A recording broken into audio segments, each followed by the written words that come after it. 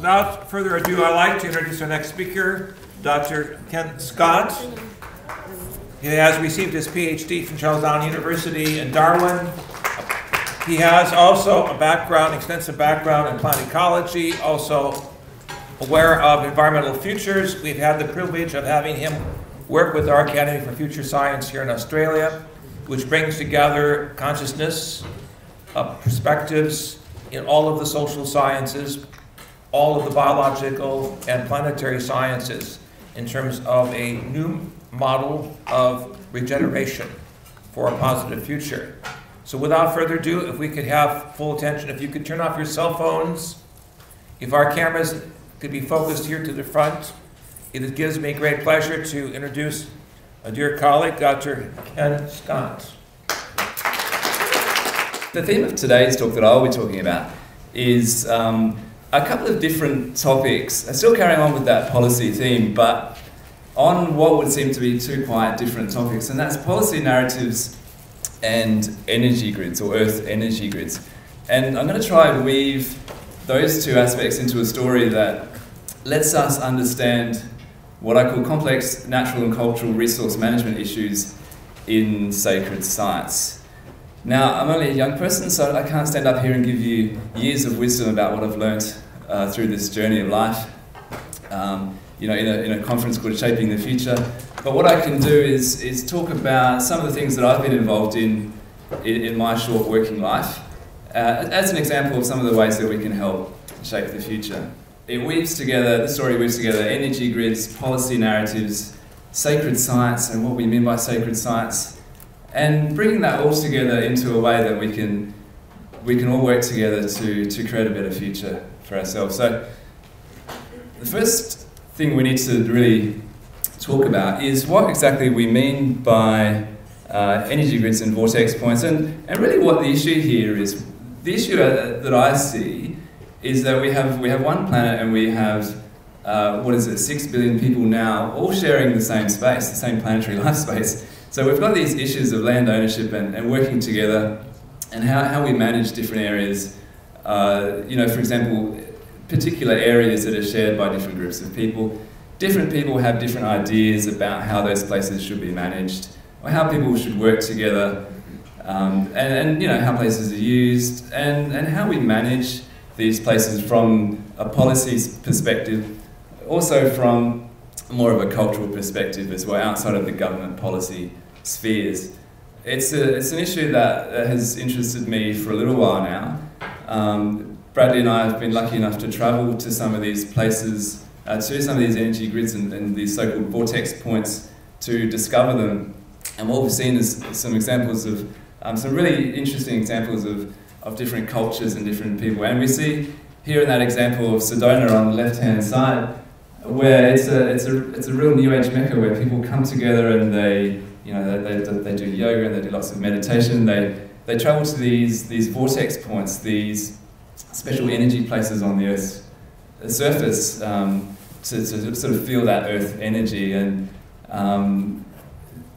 so I guess the first question we need to ask is, what is an energy grid? What is a vortex point? It's a good question. I guess you'd start off by saying human beings have always tried to define where they are on the Earth. So even before the days of GPS, we needed to know where we were. So we might have used stars and constellations and things, but we devised a system of mapping the Earth into a grid of latitude lines and longitude lines, so we could tell people where we are. It's an arbitrary system. Those lines could have been anywhere and numbered in any way. But what we find with ancient civilizations is they already had a map of knowing where they were. It wasn't particularly drawn in a cave or using lines, but they had a conceptual idea of where they were based on what we could call Earth energy currents that run through the landscape. So people would travel through the land singing, if you like, these song lines, travelling through different areas that were connected through energy currents, if you like. And we see that depicted in Aboriginal art, contemporary Aboriginal art particularly, but also some of these more ancient depictions here, yeah, exactly, of a map of Australia, and how we see this interconnectedness of what we term Earth energy. This was an exhibition in South Australia's museum just a few months ago. It's talking about a songline from the APY lands up in Central Australia. When we look at contemporary models, we first must mention in 1973 the Book of Knowledge, The Keys of Enoch, which mentioned grids in that context. And it's mentioned in key 105, but also in 108, which I'd like to mention and read out now. It says in verse 46, "The point in the earth is the interlocking key to a vast immortal structural pattern operating between the heavens and the earth. This structure is not only composed of the icosahedron geometry connecting the earth grid points on the earth, but also includes the pentagon arrangements which form a dodecahedron geometry superimposed on a different energy level around the earth." So what we see is the ability to combine different geometric forms and overlay that onto the earth to give certain geometric structures. Contemporary grid workers, if you like, people like Beth Hagen's synthesized a number of different grids. She also used the icosahedron and the dodecahedron models. And I just wanted to mention also that Brad, myself, Jess and Darren and Bianca were involved in an artistic project that tried to examine grids and how they interplay with ecology and so on. Just as some of the examples of the grids that we're talking about, this is, Beth Hagen talks about the universal vector grid model, and she numbers the different points. So this is point 43 off Western Australia. I'm not suggesting there is a relationship with MH370, except to say that it's in the same area. And we have to entertain the possibility of some sort of relationship there. UVG 27 is up in the Gulf of Carpentaria. I hope you can see that okay. The point of showing you all these different grids is tying into the idea that people go to these grid points and do things there. They go to visit, they go to sing the names of God and so on. And here we have an opportunity in our own backyard to travel to some of these grid points and to really work with the earth energies that are there. So this is our very own grid point in the Flinders Ranges in South Australia. And we see a lot of people travel to this grid point in particular to work with the energy that's there, to really feel that vibration and to connect with the higher heavens. And it's a real mecca, but perhaps not a very well exploited concept of this tourism involving earth energy grids. That's Bradley and I standing there at a sign that tells you there's a grid coming up, but somebody's written 44 to know grid point 44. One of the myths about grid point 44 is that the actual grid point is in the middle of Wilpena Pound. It's about 50 kilometres from Wilpena Pound. If you look at some of the grid lines that come out of this grid and across the whole grid network, you can follow one of them along near Melbourne here. That's Melbourne. There's a faint line going across here. That is an old stone circle arrangement that's quite close to the grid line. And so what we see is a lot of these ancient sites connected to grid lines and grid points, and for particular energetic reasons too. Not just by the ancient people, but for the modern context of why people might want to come to these places. They're tapping into that energy, the power point or energy source of the land. And so we see an ancient stone circle arrangement. It's probably hard to see on here, but it is there. And a couple of stones up here that reflect the mountains here. Great places to go for both non-Aboriginal people and of course Aboriginal people who want to connect back into their ancestors. Which kind of leads me on to talking about, so going further afield, we have the opportunity as sacred activists, if you like, or world travellers, to explore some of these grid points around the world and to really work with them in our own ways, in our own special ways. For Bradley and myself, it's going to these places of antiquity, such as in Angkor Wat, to meditate, to really reflect on the higher meaning of these places, and to really work with them on that high level. So to really take it as like a sacred journey.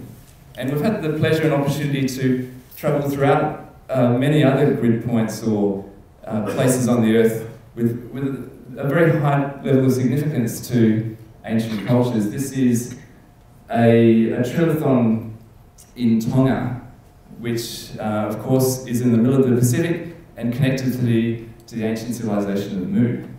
So that's one example. And then traveling to the Mayan pyramids in Central America in 2012 for the end of the end of the Mayan calendar countdown. I learned a lot about sacred site management there on that trip, because what we saw was a whole list of things that you can and can't do, which is quite interesting because it's the first thing that you see when you get into these sites is really what you can and can't do. Some things, yeah, of course, you probably wouldn't take your dog, but interestingly, they don't like people doing ceremonies. So if you're one of these people that like to hold hands in a circle and maybe sing or really rejoice in a positive way, then they really frown upon that. And I learned this a few days ago when I was doing research for this topic, that it looks like Paul McCartney wants to do a concert at Chichen Itza, and quite rightly people didn't really like the idea of there being a rock concert at a site of antiquity. And of course we see a bit of conflict from time to time where different people have different ideas about what they can do in sacred sites. We see that also in Australia, where there are different, beliefs or belief structures between Aboriginal and non-Aboriginal people sharing that same space or that same resource. And of course within different cultures there's diversity as well. So certain Aboriginal people might have a different idea about what's appropriate and what's not appropriate when it comes to working with energy grids and doing certain ceremonies and things. And of course there's all these issues about native title, land ownership, and what it means to have responsibility for an area, both formally and informally in that cultural context. I don't want to mention this example too much, but it was a controversial cross-cultural event in South Australia for the last 2 years. And it's what really got me interested in the next part of my talk, which is the policy narrative perspective. We've got all this conflict in areas where there are different beliefs by different people, but we've got to try to come to an understanding of what's happening. And so the way that I was able to do that working with Beth Hagans is through this idea of using policy narratives. Policy narratives are where you have different beliefs within a certain situation, which creates that controversy because two different groups are opposing each other. What we can do with policy narratives is talk about different narrative elements in that story and also the characters that comprise that narrative. So I'm going to use the case study of a wind farm in Massachusetts, which was quite controversial at the time. It's an example from a journal article that I thought was a great example. I've got a question here. That's the setting for this policy narrative. Is it a sacred site? Well, it depends on your point of view. For me personally, it's not a sacred site because I have no connection to that land. If I was to be living there, especially if I was a Native American, yeah, it may well be a sacred site. So it all depends on your perspective. But anyway, that's the example that I want to give for how to resolve some of these issues in sacred sites. And it's to write the narrative. So I was working with Beth Hagans on these narratives, trying to understand some of the cross-cultural events happening in Australia. And it's a really great way of making sense of all the different things that are happening in the media. Because what we see played out on Facebook and YouTube and the news is different people have different, they have different cases to argue for and really a lot of emotion caught up in their arguments. So it's really hard to get a sense of who's actually coming out on top or who has the better point of view and so on. So what we can do is in this case study, we can split the case study to look at, who was for wind power. So there was this wind farm development being proposed off the coast of Massachusetts, and there were certain people for the idea and certain people against the idea. It appears I'm running out of time, so I'll just run through this quite quickly. But there were two different advocacy coalitions, you could say, so that's what we get from our case study. There's people for and against the wind farm. You can split them by their differences in their policy beliefs. So those that were for the wind farm, in this case what they're doing is portraying victims, and you can use that to split, who's for the wind farm and who's against the wind farm. So those who were for the wind farm were arguing that the environment were the victims in all of this, that we have global warming and that we need to create more renewable energy sources and so on. Those that were against the wind farm were saying that there are human victims in all of this, that people will be paying more for electricity and so on. And you get all this by looking at what was in the media. So it's not really about, it's no intellectual discussion, it's really just about what you've seen there in the media. And by looking at all of that information in the media, you can tell who's basically winning the argument and who's losing ground. And what we see is that you display different attitudes or different behaviours based on whether you perceive yourself as winning or losing.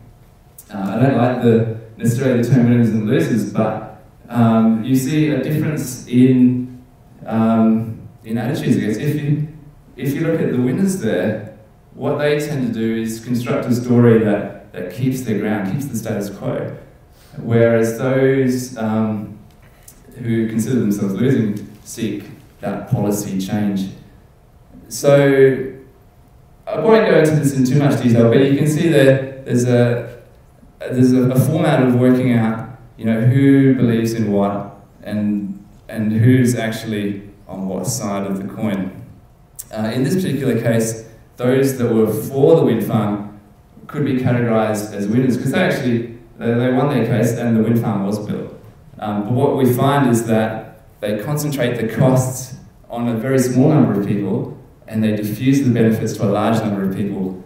In this case, lots of people will be given employment and they'll be leading the way in energy efficiency. When we look at the anti-wind farm group, they diffused the costs, so they narrowed the costs of wind farm to the victims. They broadened the cost, saying that the cost of this wind farm was across lots of different people, lots of different areas, and the benefits were on a very few number of individuals. I mentioned I didn't really like the term winners and losers, but I think if we were to go forward with managing our sacred sites and our places, we wouldn't necessarily have winners and losers, we would all be working together.